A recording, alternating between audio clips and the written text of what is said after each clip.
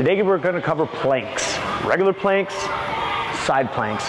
The big thing with planks is keeping that core in that stable position. Just like we're standing up tall with good posture. We want to make sure our shoulders are back. We want to squeeze the glutes.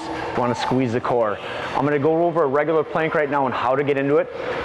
We want to start on the ground, always from the ground, so you can feel the right muscles push your hips up. Get the toes underneath.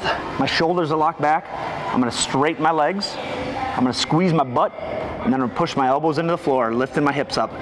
Squeeze in the core. What we don't want to do is let the hips sag, put pressure on the spine, and we don't want to let the hips creep up, create a rooftop. If that happens, drop back down, start back over. Toes under, legs straight, squeeze the butt, elbows into the floor. You can also do a plank from the knees. The big thing is squeezing the glutes, keeping the hips pushed forward, keeping that core tight.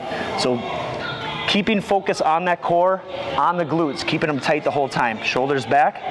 That's the regular plank. That's our plank from the ground. We're gonna do side planks as well. Creating stability in the core while putting pressure on the side. Just if you're standing up, elbows straight to the side, same thing. My shoulders are back, glutes are tight, my core is tight.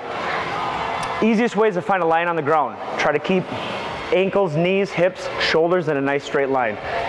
If it's the first time you're doing it, start it on your knees. So I'm on my knees, my shoulders are back, my elbows straight under my shoulder. I'm gonna pick my hip up, squeeze my butt to push my hips forward. So my knees, my hips, my shoulders are in a nice straight line. I'm picturing just standing tall. Once I can do this for 30 seconds, then I can put my left foot in front of right, if my right shoulder's down, and go for my feet.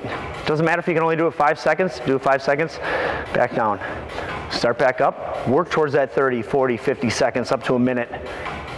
Core tight, squeeze the glutes. What you don't want is the hips rocking back, sitting back, or my hip turning backwards so my hips aren't square. My bottom hip should be pointing down, my top hip straight up at the ceiling. Either way, I have to make a conscious decision or conscious effort to keep my core tight and to keep tension in the glutes, to make them work, to keep them in the right spot. So you're just picturing yourself sitting tall, plank, side plank. Either way, tension the core, tension the glutes. That's the planks.